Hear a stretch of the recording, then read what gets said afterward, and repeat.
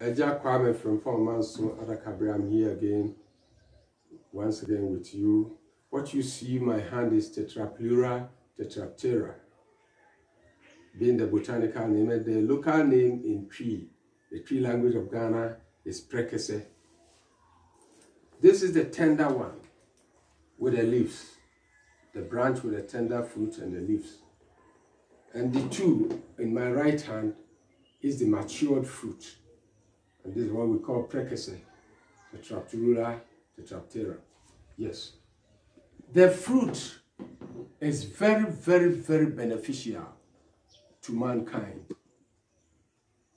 When you use this as a spice in your food, one, it serves as appetizer.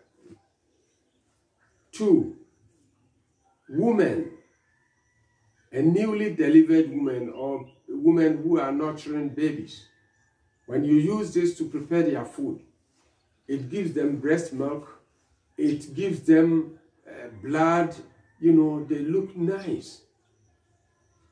At the same time, people who are suffering from diabetes, diabetic patients and chest pains, you can use it to prepare your food, or you can cut them into pieces, put them into your water, your drinking water, and drink the water.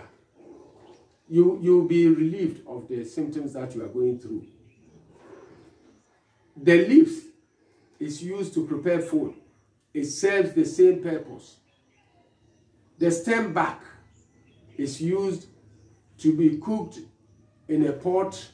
You just drain it, cool down, and drink it to help you fight diabetes and high blood pressure. It is the oldest spice that Akans used in Ghana. This is an oldest spice, especially among the Ashantis. A few Ashantis will ignore this in their food.